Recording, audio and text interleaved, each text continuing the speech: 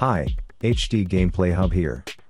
Today I am going to explain a action shooter and co-op multiplayer single-player game called Fortnite Chapter 3 Season 1. Spoilers ahead. Watch out and take care. The island you once knew has flipped.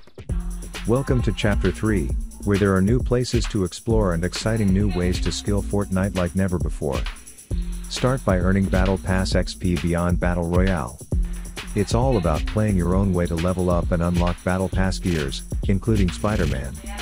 There's also new features to check out. Get around more quickly and confuse enemy fire with new sliding and swinging. And even set up camps, where you and your squad can heal and store items from match to match. Plus, there are new weapons and items to help win a victory royale and earn the ultimate prestige, the Victory Crown. Keep winning and keep the crown. Along with these features, the island is all new. Explore Sanctuary, hidden home of the Seven and Spider-Man's home turf, the Daily Bugle, along with many more locations. And with the island's new weather conditions, anything can happen. In addition to all new gameplay, check out the Chapter 3 Season 1 Battle Pass that features Spider-Man, the Foundation and more newcomers. So what are you waiting for? Drop into Chapter 3 and start exploring the new island.